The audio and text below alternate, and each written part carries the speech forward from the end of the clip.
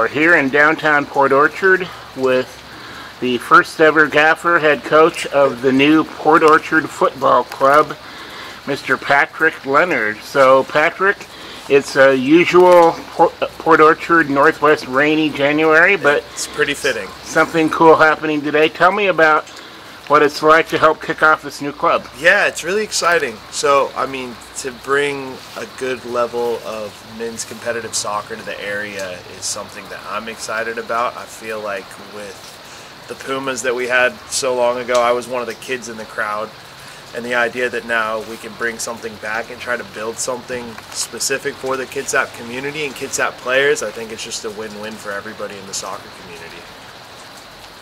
So what can players and spectators expect from you when it comes to being a head coach?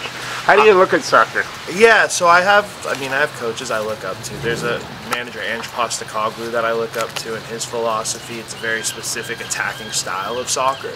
I look to try to implement that when I coach teams. I'm also very much of the mind that it depends on the personnel and the players you have.